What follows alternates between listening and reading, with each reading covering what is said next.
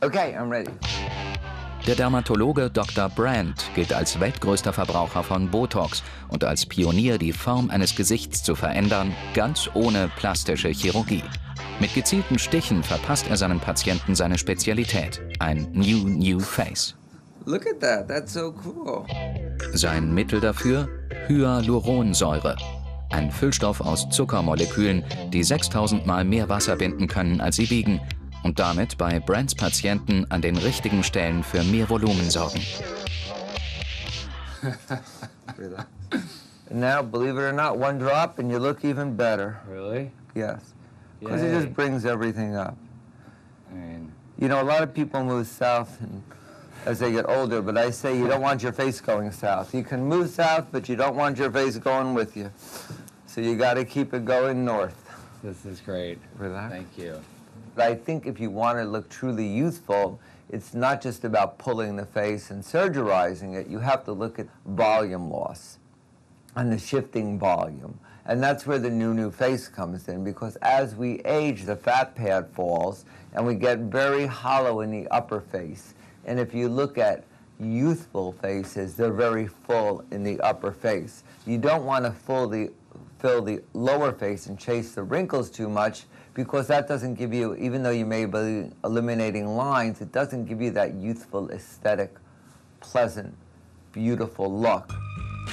Neben prallen Wangenknochen durch Hyaluron ist Botox für Dr. Brandt ein wichtiges Mittel, ein New Face zu formen.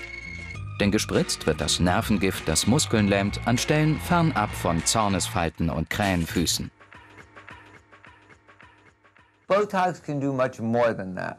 Botox can lift the eyebrows, it can lift the neck, and it can do a lot more than eliminate lines. We can actually, it's like a balancing the face. And I developed the Botox neck lift, where we eliminate the bands of horizontal lines, and by eliminating the pulling down portion of the neck, you do get a facelift.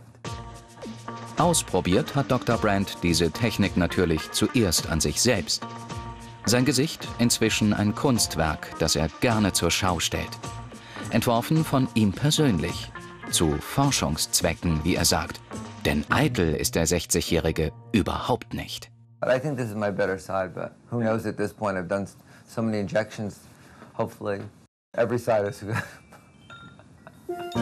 Wenn Dr. Brandt spritzt, braucht er keine Betäubungsmittel.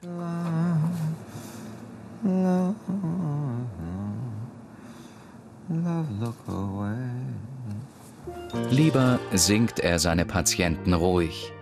Seine Nadeln gehen dabei durch die Haut, als gäbe es keine Barrieren, außer ästhetische vielleicht.